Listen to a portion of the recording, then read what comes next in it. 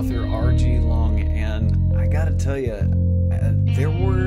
is this group of video game series that I absolutely love because it involved two of the things that I really like and like mashed them together like in a really, I think, fantastic story of both having great fantasy stuff and some really cool sci-fi things as well.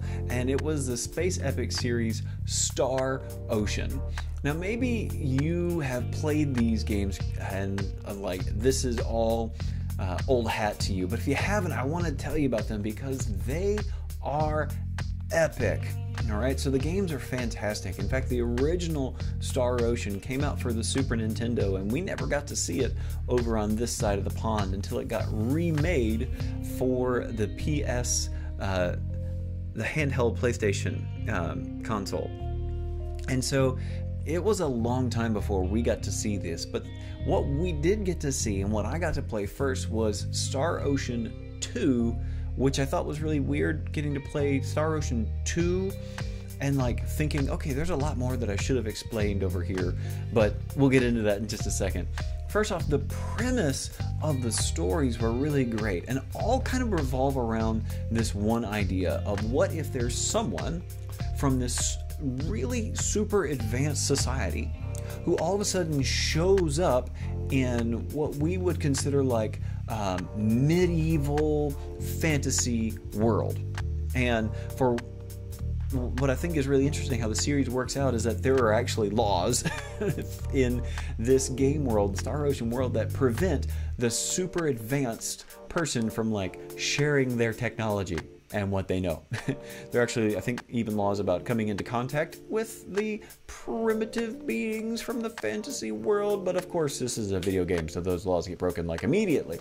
The premise was really, really fun though. Sometimes you were the person, you got to play as the person who was from the fantasy world, and sometimes you got to play as a person who was from the advanced society, and so you got to see it from both ends, and I just really thought that premise was awesome and a lot of fun to get into. And also, the battles were really fun. Now again, if you've been around on this channel for a little bit, you know that I really loved a good turn-based battle system. For me, that's just like atypical JRPG. Love that stuff. But for Star Ocean, the battles were really fun because you actually move your character around a little bit, even so it was like a random encounter, but in that they're a little bit more actiony, and for me, I could get into that. I could enjoy that a lot, and it was a whole bunch of fun to see how you could make your characters interact. Unfortunately, you couldn't control all of them at once. You could only just control either one person at a time and kind of switch around. So there were sometimes just like, hey, I'm gonna make my healing person heal, but then like they went overboard and then spent all their magic points, and then what are you gonna do, right? So the battles are really fun, sometimes a little wonky, but mostly a lot of fun. And in Star Ocean 2, what I hear, the second story, there were so many characters.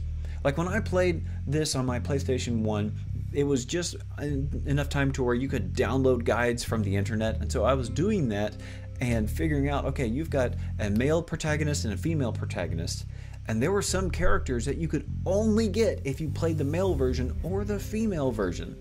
So there was a lot of really fun characters that you could get and see, and when you played the female version, you only saw one aspect of it, and the male version, you only saw the other aspect of it, and then you could see what those different characters were thinking about in those different ones. And then if you choose one character in the story, then you wouldn't get another character. Like, you'd miss out on them completely. So for me, there was tons of replay value in this game because I want to meet all the characters. Like, I think they look really cool. I want to see who is who and how they interact with one another, which also was really fun because for me, this was the first game that I remember playing that you could walk up from the big map to the city and hit private action.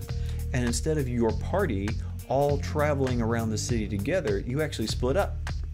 And you could interact with your party as they were in the city, which I thought that was a really neat touch. And again, this is the first video game that I played that was like that, to where I could interact with the characters in my party outside the party. And I just thought that was really, really cool when I grew up playing this game.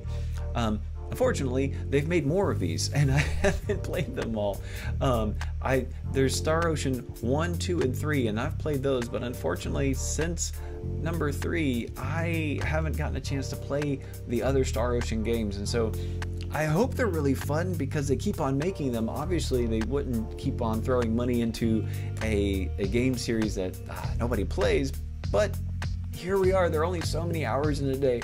I really want to get to play some of these newer Star Ocean games because I just remember the old ones were so fun and I really enjoyed them when I got to play them, but I haven't had a chance to yet. And so hopefully one day I'll get a chance to play the upcoming, the new released Star Ocean games. That's a game that I thought was just really super epic, a whole series that was fantastic. And for me, who normally was only diving into Final Fantasy, finding Star Ocean was a blast and a whole bunch of fun for me. Hey, let me know down in the comments, did you ever play Star Ocean? Did you think it was a lot of fun? It was definitely something that was really cool for me, and as an author, it even helped kind of shape the ideas that I have in some of my books. And so would love to hear from you down in the comments, whether you played Star Ocean or if you played a game that was similar that I should check out. Hey, do me a favor, hit the subscribe board right here if you want to subscribe to more content like this in my channel. Would love to hear from you. Thank you so much for watching. Enjoy the journey. See you later.